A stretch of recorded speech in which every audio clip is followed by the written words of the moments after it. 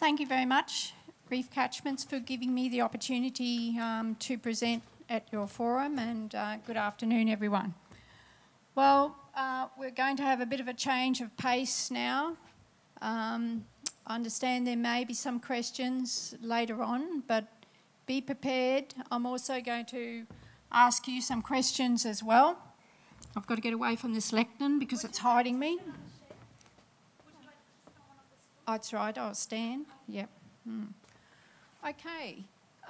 So my presentation this afternoon is about cattle nutrition. I'm focusing on the Mackay region, but it also spills over into other areas as well. Now, talking about cattle nutrition in less than an hour is almost impossible. When we run workshops, we take 3 days, but we could take 5 days to 2 weeks, depending on how detailed you want to get. So this is an overview of what I'm going to cover. But I trust you will appreciate that this is, I'm only going to skim over these topics, and there won't be time to get into detail or solutions in general, particularly for individuals. I'm also going to touch on some slides, put some slides up there with solutions, nutritional solutions, which may not be palatable to everyone. We're not saying that everything we put up is everybody's cup of tea, but I've also been asked this afternoon to touch on the animal welfare issue. Now, animal welfare is a big topic. Nutrition is only part of the story in terms of addressing animal welfare. And if we address nutrition, then the part of animal welfare that's a problem in relation to nutrition, we should solve that problem. So please understand that you may not need to go to some of these places, but indeed some people will need to, should have done last year, may need to this year to address animal welfare. Okay, so first off, what nutrients are important? What nutrition does the pasture supply? We've had a dose of that already. How do you assess the quality of the diet that cattle are actually eating? What about animal status? Can we get some information from animal status that will give us an idea of the deficiencies in the diet? What about managing those gaps? Now, that's a big topic that we can't really cover on this afternoon, but we just skim. What's the rainfall outlook? What was the rainfall outlook this time last year? Can anyone tell me? Quite good? No good? Can anyone remember exactly what it was? What was the chance of achieving, say, median rainfall up until July? Does anyone remember? Average to low. Okay, so we will just look at that towards the end as well. Now, today's the day that the BOM site was to upgrade their forecasts, their outlooks. So I managed to get some of that information, but not all of it. Okay, so we have to touch on managing nutrition in a dry year as well. Okay. So, I'm going to put it back to you now. Grab your pens. I want you to write down something in a minute. Let's focus on human nutrition. There's been a bit of talk about that in the last presentation. You're going on a road trip or a droving trip for some older people who might relate to that. You're going to be away for a week. You've got little space, no fridge, no shops. What are you going to take with you? Now, I'm going to give you some options, and beer's not one of them. Okay, so you can take potatoes, you can take rice, start writing, you can take meat, preferably beef, yeah, you can take bananas, avocados, vitamin K2, and vitamin C. Okay. Just quickly, you can only take 3 items with you and you've got to survive a week. What are you going to take? Can anyone tell me? You got, dear? Oranges? Yeah? How about some vitamin C? Okay, righto. Let's say you're allowed to add one thing that's not on my list. Okay, has anyone got a list they can give me? They're going to take.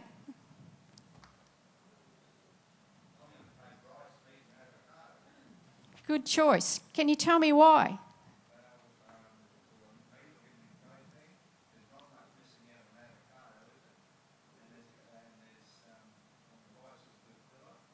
Good fats in, yep, carbohydrate.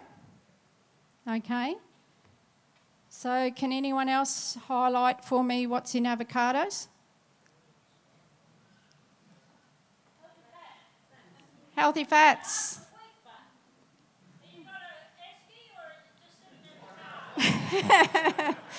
Okay. Now we're starting to do that important thing called planning. So that's good. Okay. Has anyone else got another list? Sorry, what was that? Okay, so a vegetarian, a vegan?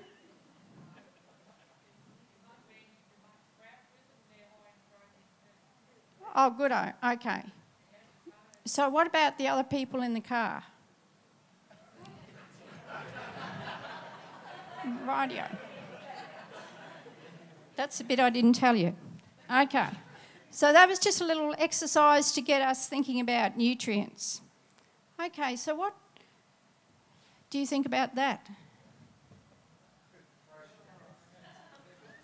Okay, so we don't know if that balance is any good really because we don't know what's in the bread, but okay. But it looks a bit out, doesn't it? So, right. And just on that note, my lunch was a bit out, okay? So I had to put in an order for some carbs. So I'm a celiac, so I didn't get any bread, etc. But thank you very much to the MEC for supplying that extra nutrient for me at lunchtime. Okay, so these are the nutrients that cattle need, and we're talking about the same nutrients basically that we need.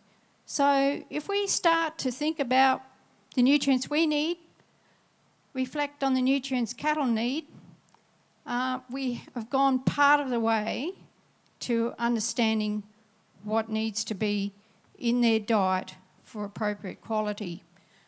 However, of course, last year you were told that they have a different digestive system, so things are going to be a little bit different, and they're eating a different diet. What about the quantities of those nutrients? So we need to keep in mind what they need most of, and it's energy. And they need a lot of protein, just like we do. Hence the gentleman up the back was right onto it. We need energy, carbohydrates, we need some protein, good fats, but we also need some minerals as well, as do they. We need some trace elements, and we need some vitamins as well.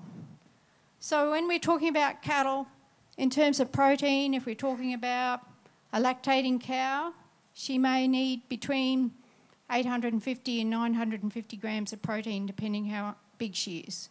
If we come down that triangle, she only needs between 8 to 10 grams of phosphorus in the wet season, depending on her size and her status and what sort of country type she's on, etc., etc. If we come down further to the pointy end of the food pyramid, we're talking about trace elements, she may only need 7 to 10 milligrams of copper. So we've gone from grams in the hundreds down to 8 to 10 grams, down to milligrams. So we have to keep this in perspective with cattle. So that doesn't mean to say that if they need something in milligrams, they're not going to become deficient in it. And we have seen deficiencies on the coast around Mackay in some of those nutrients where they need milligrams. But don't get hung up on silver bullets, on the things that they need in small quantities and expect to get a big production response in normal circumstances. It's not going to happen. Right, so what nutrients does the pasture supply? This the general topic that we're on. So what nutrients or what's in plant cells that's also in animal cells? Can anyone tell me? Potentially, yes. Energy, protein, yes. Yep. Anything else? Okay, so we've got the same sort of things, the same sort of nutrients. We've got carbohydrates and fats. So cattle get structural and non-structural carbohydrates from plants. The structural ones contain the simple sugars and starches. That's what we're interested in. They get proteins, which they form into long-chain fatty acids and amino acids. They get minerals. What's missing from that list? Okay, so the vitamins. So generally cattle can synthesise vitamins. The rumen microbes in their gut can synthesise their own vitamins. So unless there's a drought or something like that, they should be fine. So what does a pasture need to provide the nutrition for cattle? So plants will use the sun's radiation and through the process of photosynthesis and chemical reactions and produce carbohydrates, proteins, etc., which the animal then go on and use. So the bigger the leaf area of a plant, the more chance there is of that happening and using solar radiation. So that's just a link to something about the plants that need to be in the diet. Okay. Let's drill down and look at actual plants. So there's been a lot of talk today about soil health, some talk about plant species. There's something else that affects the diet quality or the nutrient value of a plant, and that's its age. So early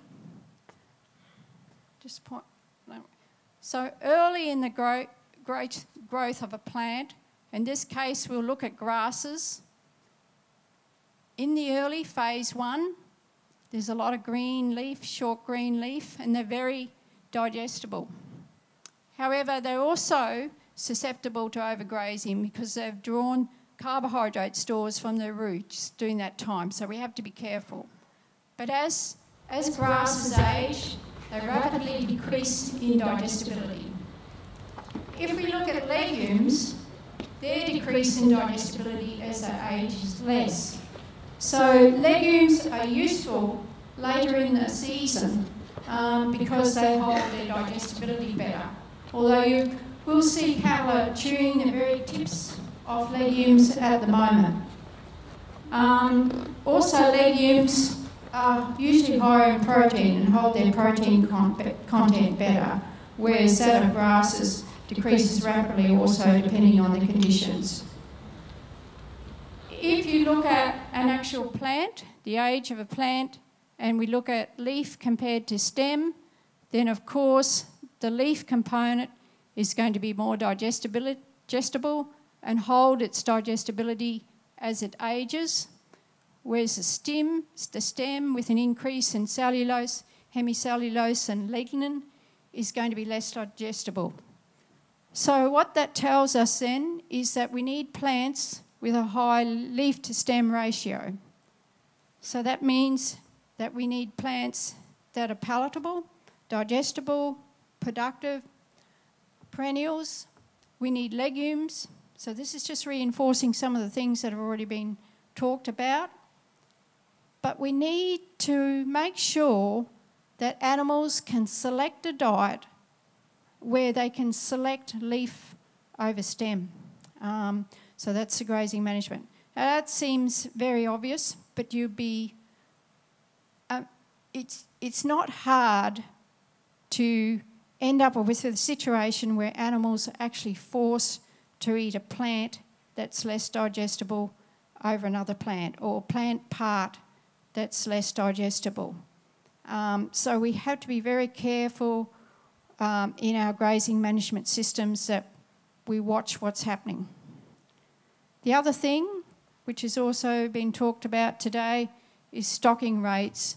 So those 3P grasses, we can easily reduce the proportion of those in the pasture through overgrazing, and I'm sure you've seen graphs like that before. So, and that's what's happening in a lot of pastures and particularly last year, a lot of pastures got a bit of hammering because it didn't rain for a long time.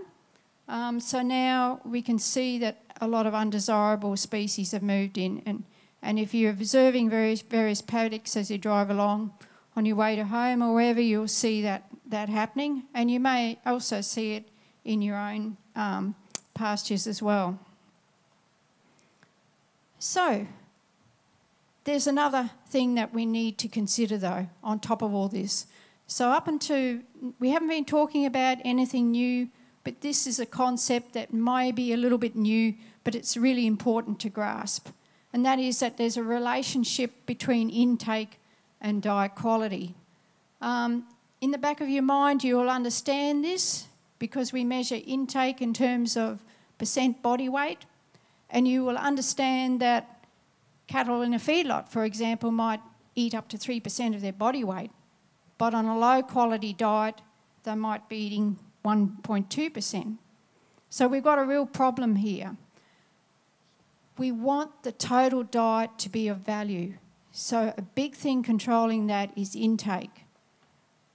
And on top of that, the diet quality. So it's not just about how much energy is in the diet, how much protein, how much phosphorus, the actual proportions or the percentages, and also how balanced it is, but what is the intake like?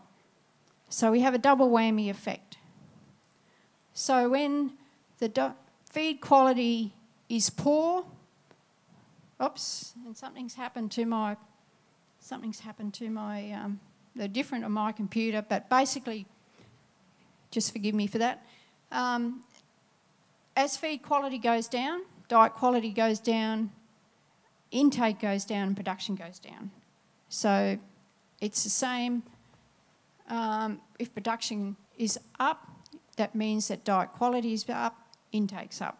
So basically, the issue, though, that we face every dry season, though, is as diet quality decreases, because it hasn't rained or whatever, or the grazing management is not right, then intake also decreases and production decreases.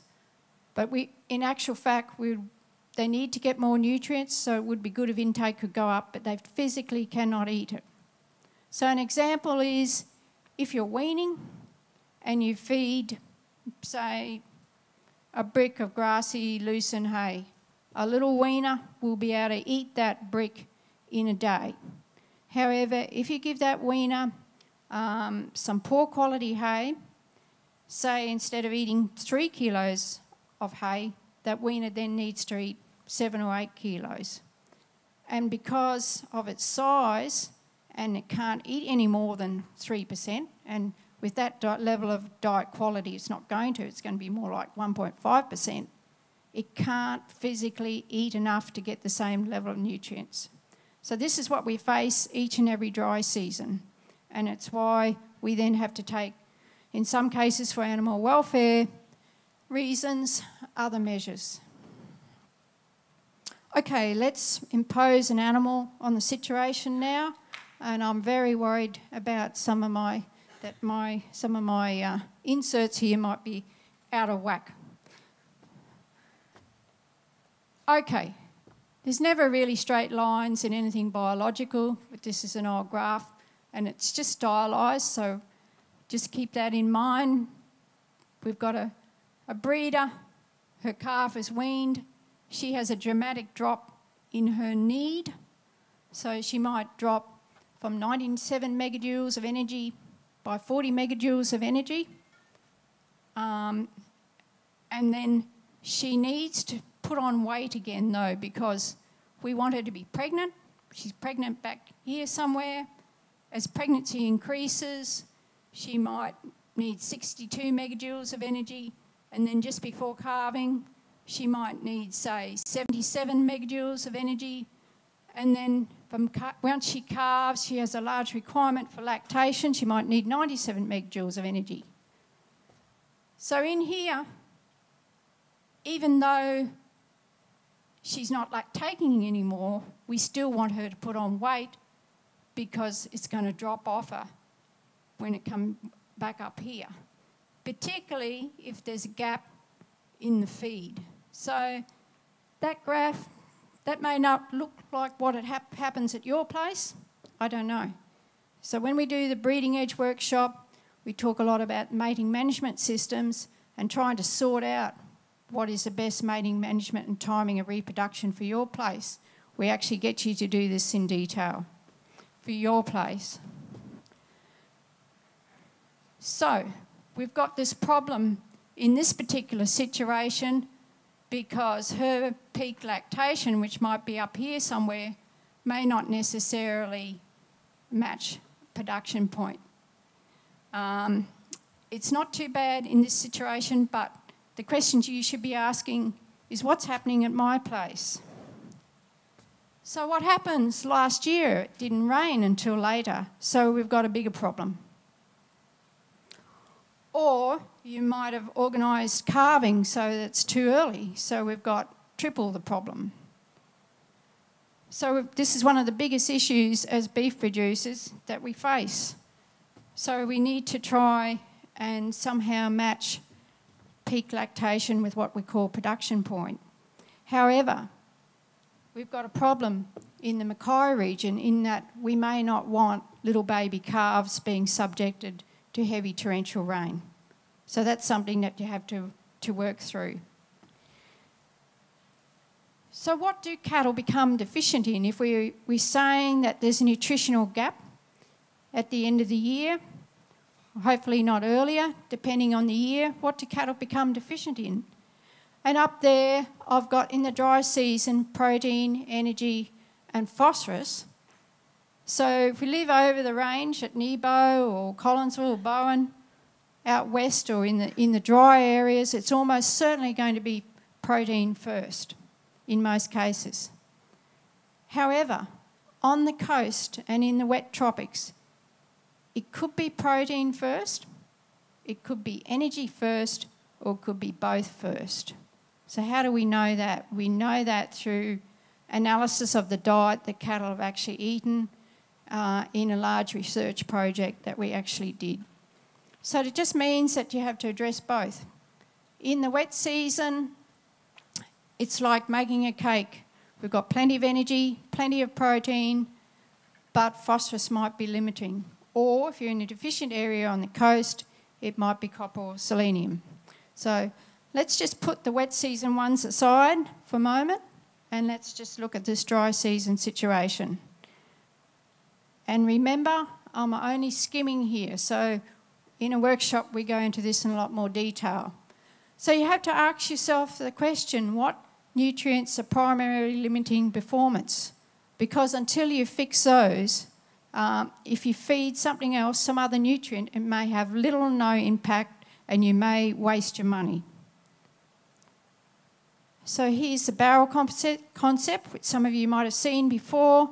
And in this instance, clearly protein is what's limiting performance. If we don't fix the protein problem, then putting energy into the system is not going to make a difference. So everyone in this room may know that and think, well, yes, that's common sense.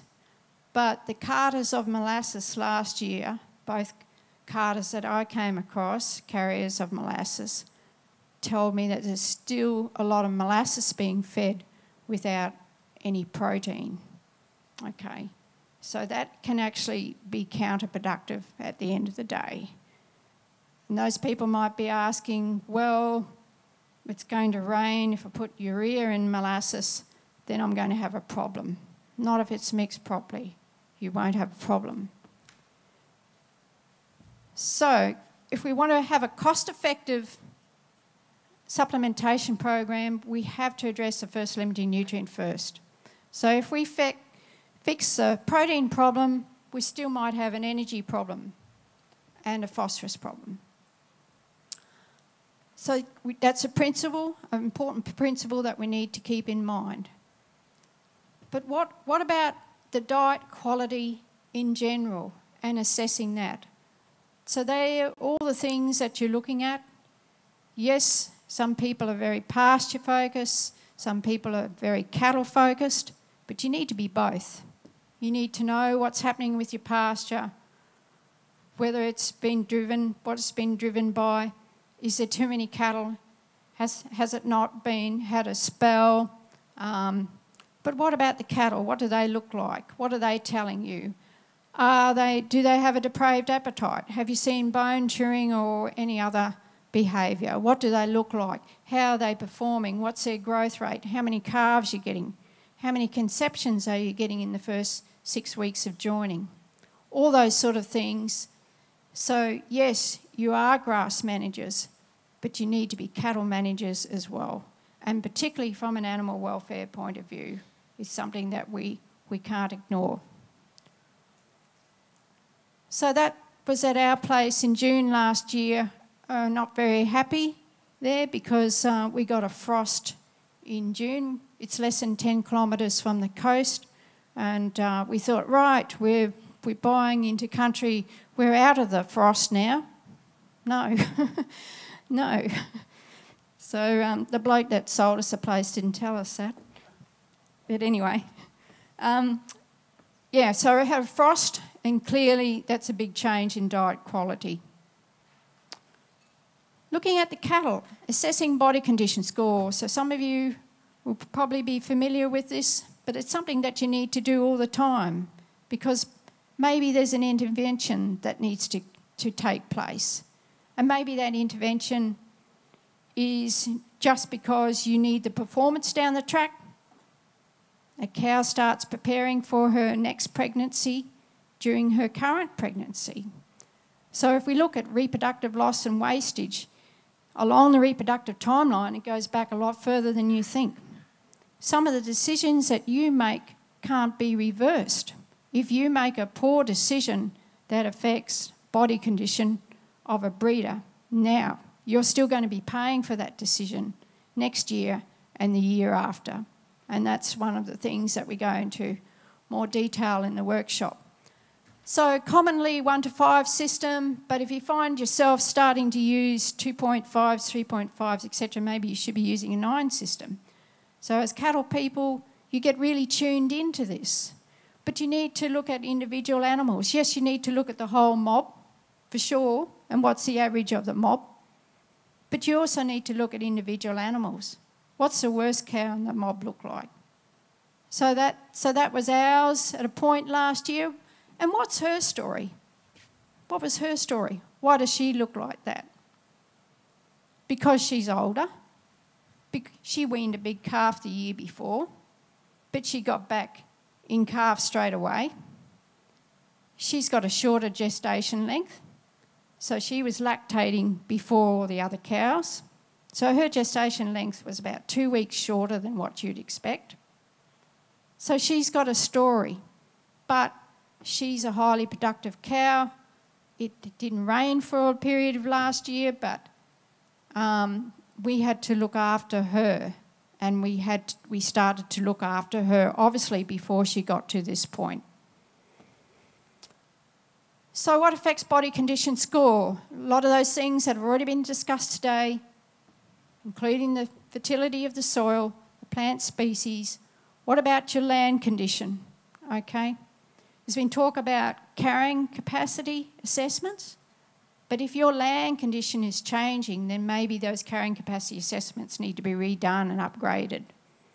Okay, stocking rates, where you're located, what are the land systems, what are the plant species, and what's your grazing management. So right now, all of us are looking at our breeders and we're assessing what their body condition score is now. So some breeders are still paying for last year and will still be paying for last year for a while. So those are things that are going to affect body condition score on our breeders right now. What were they like at the end of the dry season before it started raining? When did they calve? Did they calve earlier? Does that mean they're lactating for longer? Did they get enough phosphorus over the wet season? Or have they been stripping fat and muscle off their back because they've had inadequate phosphorus? So they still might be producing a good weaner, but they're stripping condition because their phosphorus status was below par. What about at the end of the dry season? So it's similar things, but if there's a big dip in diet quality and they didn't get the necessarily nutrition, then that's going to affect the end of dry season body condition score. So we just have to accept maybe there's some years where they do need to get a higher level supplement than other years. Okay. So managing the pasture diet quality, these are all things that have already been mentioned. So we're looking at the quality, the quantity, stocking rates, whether the paddock's been rested, is term used today, or spelled, what time that happened, did it happen in time? What about the paddock rotation? Yes, we're trying to get as much use out of the pasture as we can. But were cattle in a paddock for too long? Did that affect their diet quality? Did it start up here and then did it do a bit of a dive? Were they still able to select a palatable diet? And in doing so, if diet quality, say in the grass portion, did go down, is some herbs or forbs there that they might have tried to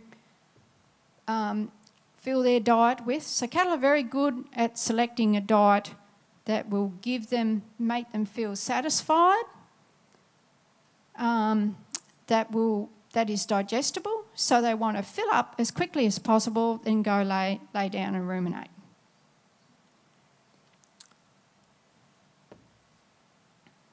What if we still got a dietary deficiency? We've got animals in our care, so we have an obligation to make sure that they get fed properly. We have an obligation to make sure that they don't lose a lot of weight or become sick, end up with a depraved appetite, or actually have an illness of some sort. So as cattle managers and owners, that's our obligation. So we still need to ask this question.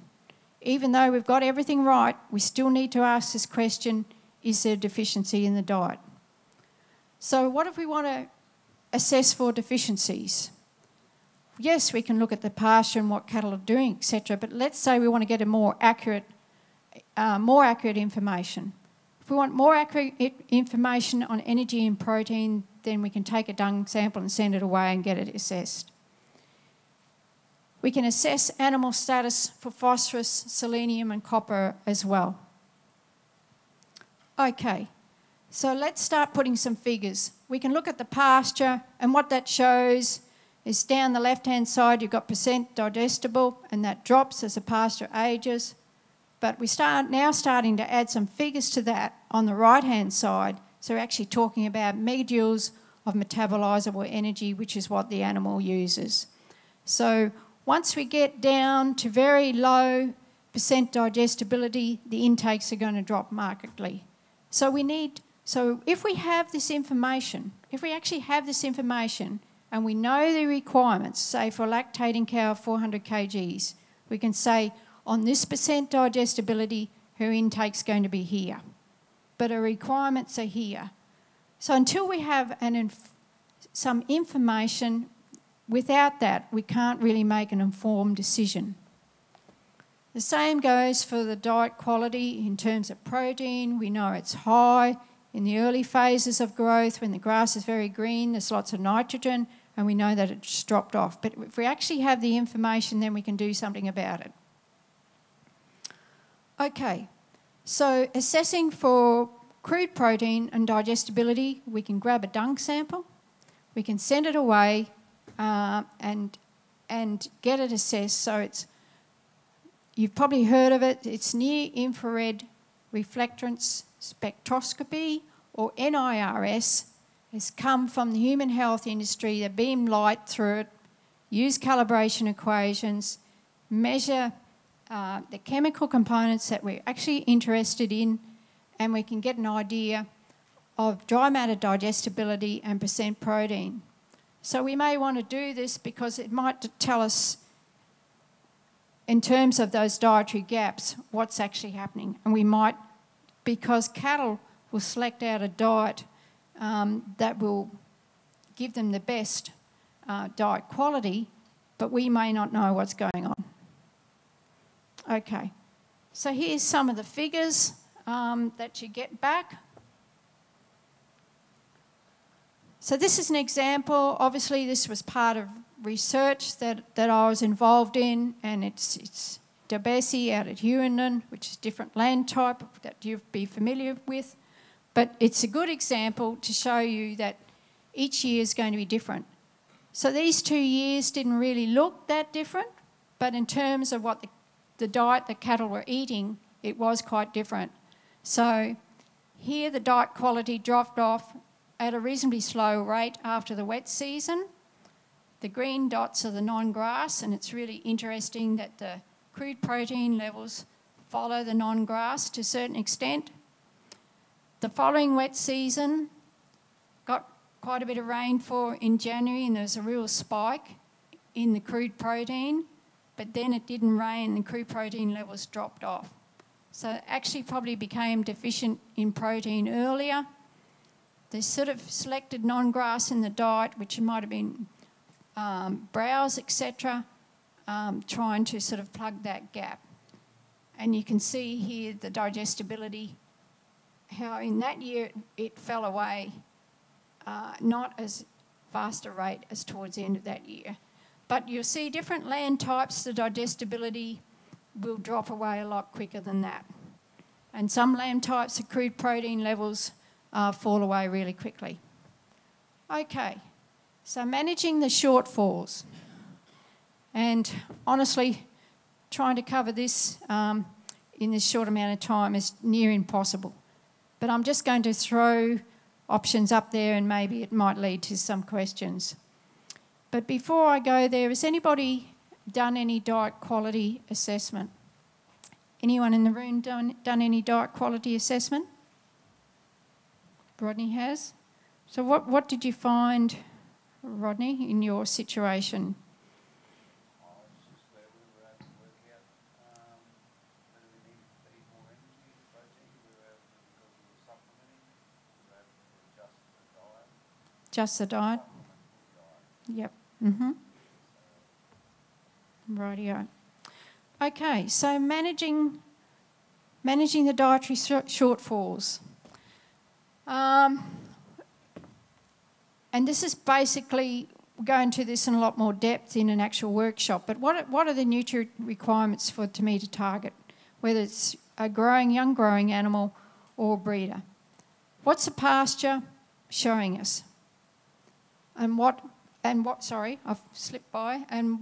is required to plug that gap, okay, for various nutrients? So that's sort of, once we start to drill down, these are the questions that we're asking. Okay, let's just revisit some very old research, but still holds true as a basis for trying to plug that protein gap. So this has come out of Swans Lagoon. So it's a number of different trials that have been collated and looked at, and it's given us a very nice, relationship there. If we look here, if we've got zero reduction in live weight loss due to supplements, we're probably not going to get any increase in pregnancy rate.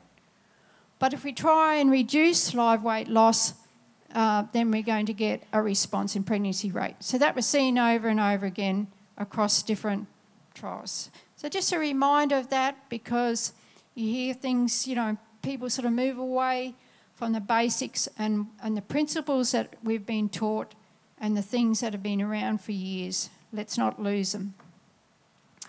Okay, the thing is though, if you're going to plug the dietary protein gap, then you need to reduce stocking rates, because the whole idea of it is that they'll eat more, and when they eat more, then that's going to affect obviously the grazing pressure, And the idea of eating more is that through that they'll get more protein and energy in the diet, because urea will stimulate the rumen microbes, and that'll be the result.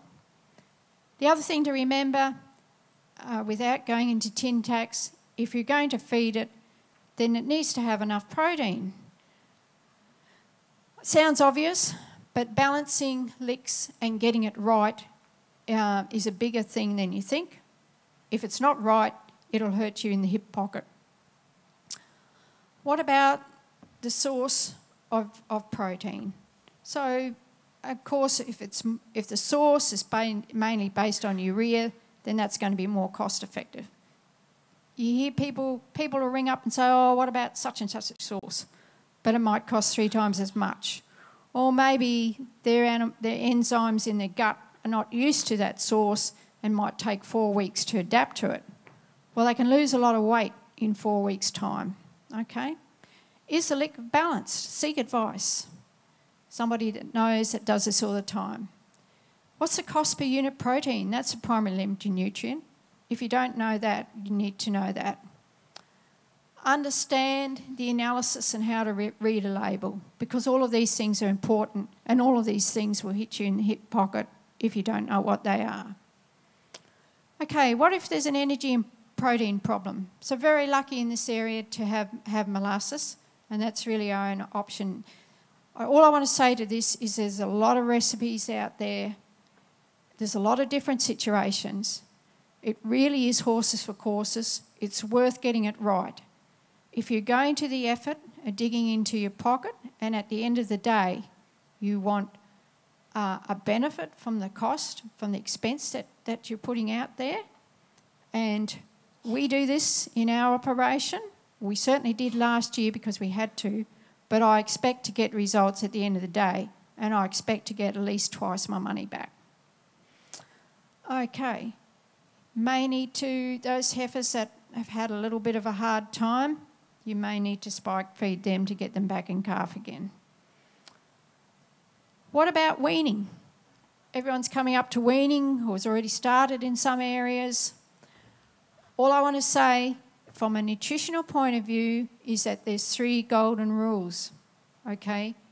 So good quality hay, for the reason I talked about before. If it's poor quality, you may not be able to physically eat it. The concentrate, a good concentrate that has been formulated to suit the level of rumen development, particularly if you're going to keep them in the yard and they don't get access to pasture straight away, and the clean water, which has already been raised today. Now, surrounding that, there's a whole lot of feeding protocols, and that's going to change depending whether they're that size or that size, okay? That size or that size. But then there's the 3 H's, all the protocols surrounding that in terms of husbandry, health and handling. And that's a whole nother session. Okay. What about growth responses to supplements? In the nutrition workshop, we show a lot of graphs like this. It's information that you may not necessarily be aware of, but this was classic research that showed that with protein meals, with young cattle, you get a very high growth response at very low intake. So you really get a lot of bang for your buck. So basically, what's that's telling me? 0.5% of weight, then I'm going to get a much higher growth response from protein meal than grain or molasses. However, we've got a problem, particularly this year, and that's the cost of protein meals. So I haven't put the slide up there, but basically the cost of protein meals is through the roof at the moment. So we've got to go back to the molasses base, maybe with a little protein meal in it. I'll just go through these next few slides really quick because I'm running out of time, and I'm going to get kicked off. What it is, you've got a 300 kg steer from last year. You don't want to keep, you want to reach a target market. So what about production feeding? I'm not advocating this, particularly in a year like this, because I don't think the economics in it. But the reason behind it is that the native pasture is just not going to do it. Okay, the requirement, 88 megajoules, is too high. The native pasture is not going to do it. Feed a bit of urea, okay, it's still not going to do it. And you won't reach your target, you'll carry it over. If you hadn't have fed it, it would have a compensatory gain and you've done your money. So what if protein meals and grains were cheap at the moment? Maybe there's a possibility you don't want to carry that animal over, you want to spell some pasture, etc. And so your feed a production mix, it'll actually eat less grass. It's called a substitution effect. Now, we've done that with our own steers and made money out of it. Will we do that this year? I don't know. I haven't done the sums, but I'm not confident. So, obviously, they're out. Yeah, not looking good. And I'm just going to keep going with some of the minerals, okay? Phosphorus. There's lots of reasons there what happens when there's not enough phosphorus in the diet. So if you haven't seen this sort of stuff for a while, there's some reminders. It's all about reproduction and growth, not getting conceptions early in the period. But the thing that's driving it all is that they don't have very good appetite when they're phosphorus deficient, and there's less voluntary intake. Less conceptions in the wet season, etc., translates to less weaners at lower weight weaners at the end of the day, and less weaners. And at its worst, then you start getting clinical symptoms. Okay, so that's less than 35 kilometres from Mackay. I was trying not to trespass, it's a really bad paddock, but that animal had peg leg. Okay.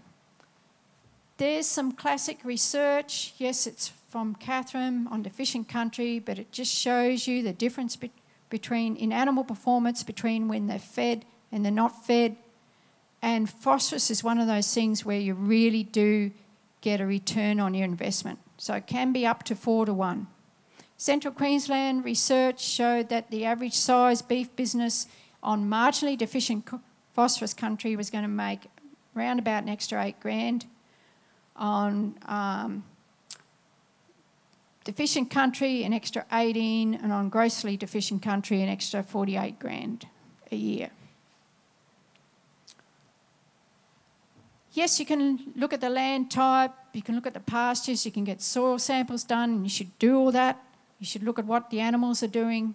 But if you really want to know, at this point in time, if you've got young cattle that have been through this last wet season and they haven't been fed phosphorus, or they've only had sporadic feeding, then in the next couple of months, before pasture quality does a dive, before protein levels get less than 8%, you can get this kit from DAF, Brian Burren at DAF, and you can get tail blood taken, and you can see what the inorganic phosphorus levels, plasma inorganic phosphorus levels were like, and you can see if they're actually deficient or not. Managing phosphorus supplementation, really this is a huge topic and it's really for a workshop. I've only put some key points up there, but there's things that you need to know. Obviously getting it into them is a big issue. You need to monitor intakes, etc. It needs to be balanced, all those things.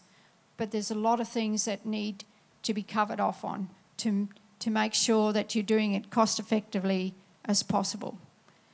Even down to knowing about the actual core phosphorus product that is being fed and the availability of phosphorus in that product. I'm going to skim over these and just let you read really quickly because I'm running out of time. But copper and selenium are also problems in this area, and there's been measured deficiencies, okay? So you may have seen symptoms in cattle or heard about it, I'm not sure. But obviously they just don't grow and coat colour changes. You need to check if that's the case, you need to check their animal status. So we're getting to welfare issues here. The same with selenium, okay? Fixing that is complex. You need to seek advice, get professional help. Right, winding down now, what's the rainfall outlook? Okay, so this is the chances of exceeding median rainfall April to June 2019. So we're in the white. That graph hasn't changed much today. So it's about, 50%. Okay, so you're probably not too worried about that. But I seem to remember a similar graph this time last year. And we didn't realise that the rain was going to cut off and it wasn't going to rain until December. Okay, what's the chance of 100 millimetres of rain in April? The new charts have been put up today on the bomb site, the 28th, they were due. That's the old one from yesterday, but today's chart doesn't look that much different to that. So we don't really know. Hopefully we're not heading for another year like last year, but we don't really know. So the outlook on the BOM website yesterday was that. So it was basically saying that the chances of El Nino was triple. However, I've got good news for you that in 24 hours it's changed, okay? So it doesn't sound quite so severe, the chance of an El Nino developing.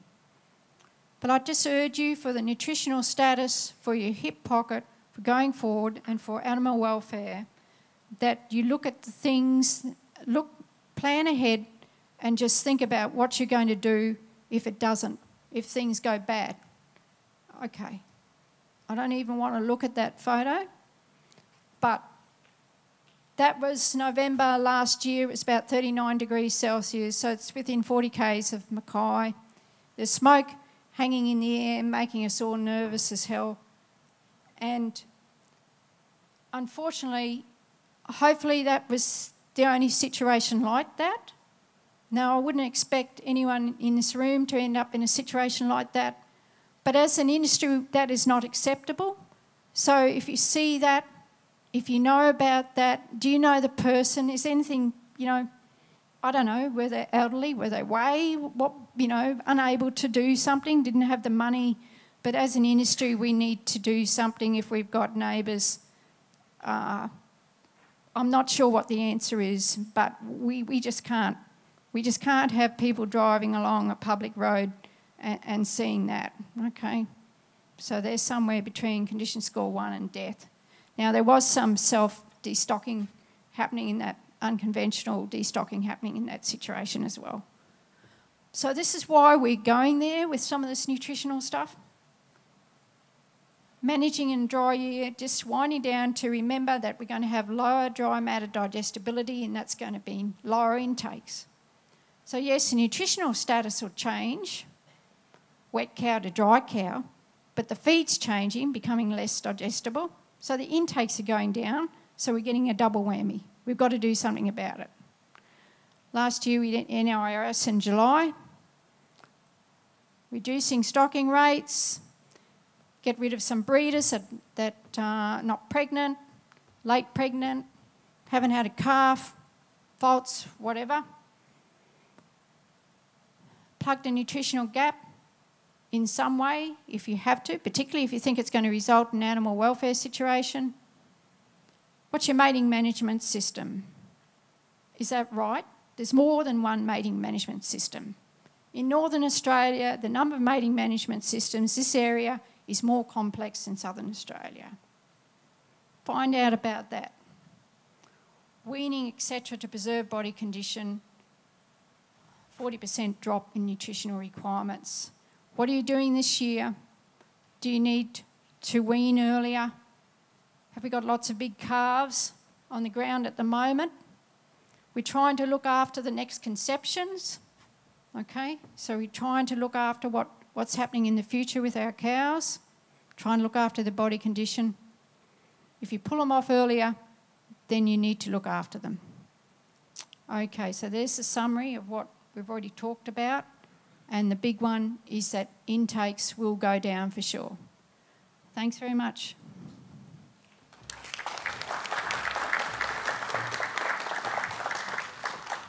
Thank you, Felicity.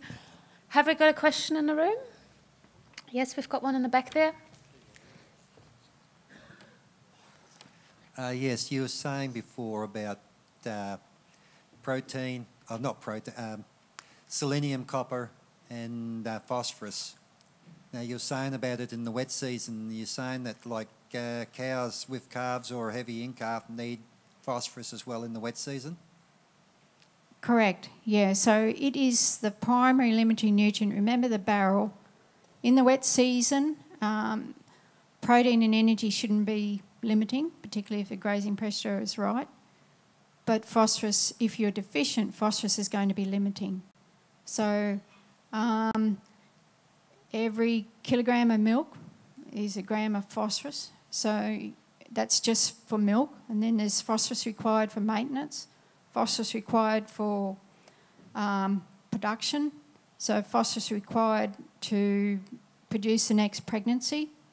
So, and for growth of the calf as well, and young growing animals. So, but the same thing can happen with selenium as well. Now, with selenium and copper, cattle can have liver stores, so you can do a blood test, and the blood test might show that they're deficient, but you don't get a response. But they may be drawing it on it from their liver. With phosphorus, they may be drawing on it from their bones. So she will still produce a good weaner, but she might have drawn up to 30% of phosphorus out of her bones. She's also taken it off her back, and that's going to hurt you down the track. It's one of the nutrients that really has one of the highest cost benefits. Thank you, Felicity, for making a lot of important points there. If you wish to follow up on Felicity's topic, yeah, she runs the Breeding Edge and Nutrition Edge workshops. Yeah, please get in touch with her and yeah, follow up on any questions. We better move on.